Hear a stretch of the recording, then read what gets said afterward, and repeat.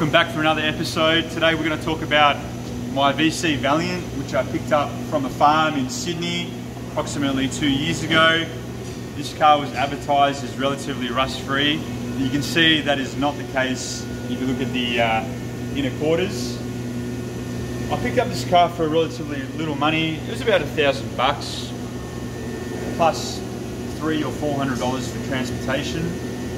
I got the car, and as soon as I got the car, my heart sank because I realised how rusty the whole thing was.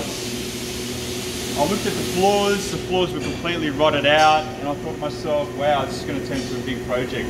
The car came about 60% complete with a few parts. A lot of the parts were crappy. Anyway, so over this time, I've mucked around with the car. I've tried to, increase my skills, my rust repair skills and everything like that. So you can see the floor there, it needs to be finished. I've got the front floor pans in and the rear floor pans, but everything's really rough. I'm not going to beat around the bush, I'm still learning. I put in chassis connectors, they're only tucked in, these things over here.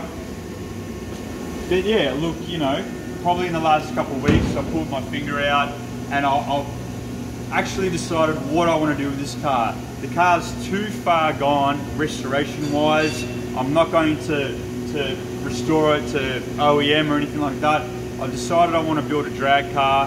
I'm interested in building a gasser with a straight axle front end. Depending on costs, this is low budget, meaning no budget. It's a typical tight ass Valiant owner type scenario. But anyway, I've got paint lying around, and what I did in the last week was I've sprayed the roof here. It's got a metal flake finish with a lace silver pattern on the roof. I thought I'd talk a little bit about how I actually achieved this finish. So basically I had sanded this so it's bare metal, epoxy primer, there's no filler in it, and then I scuffed up the epoxy primer. I laid gold base coat, and in that gold I actually put some flake in there because I thought maybe I'll give that a shot. But what actually happened was on the second or third pass I found that I was actually covering the flake, and so it was bumpy but you couldn't see any of the reflections. So I think I made a mistake there, but anyway, this car's to learn on basically. So after I had done that, I actually sprayed clear coat over that and left it for a little bit. Then I scuffed up the surface 800 grit so the next layer would stick, being the silver lace. I went to Spotlight, I went to the bargain bin, $4 for the fabric that you see over here. And then after I scuffed everything and wet sanded it 800, I laid it over and then I stuck it down. I put a thick piece of masking tape along the edge there. Then I got a really thin piece of masking tape to create the circular edges. If you come around over here, you can see it a little bit better over here. So everything's uniform. I literally just winged it.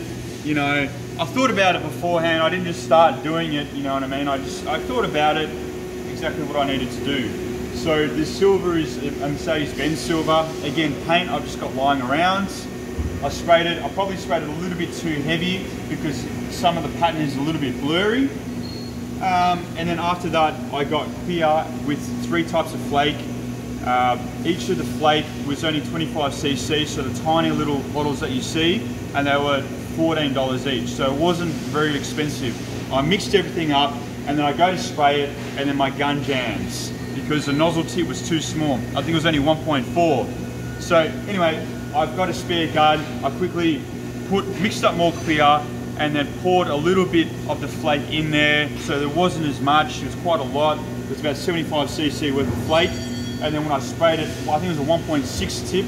I just went very carefully, and this is what resulted. It was awesome. I've got glitter everywhere in the spray booth, but it was a bit of fun. So this is what you see here, and basically from here, what I need to do is I need to block it because it's actually a little bit, you can feel the flake there. What you want to do is you want to block that, and then you're going to flow coat it.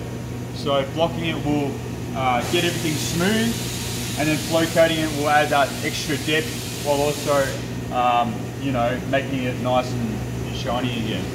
So yeah, so if you come around this side here, I've actually cut out the boot floor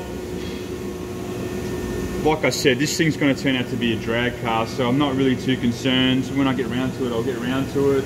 Yeah, but look, I had a little bit of fun with the roof, and that's what it's all about. If you've got a car that you can learn on, that really doesn't cost you too much money, that's the way to go. So, yeah, if you come out here, I'll show you inside the bonnet. There's not much to look at besides what I've done on the roof. I've just got round to paint stripping it, but look, it looks okay, rust-wise, but you know, the more you dig, the more you'll find, as I always say. I'll probably have to replace the bonnet. It's very, very rusty on the inside here.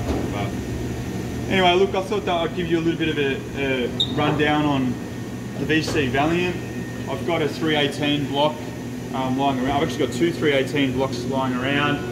I would love to go 440. I don't know whether it's legal if I can go straight axle front end to drive on the street, but I think that would be really, really cool for a 1960s type gasser, especially with the look of the roof. I'm not sure what colour I'm going to paint the body, so if you've got any recommendations, please let me know. Thanks very much, guys.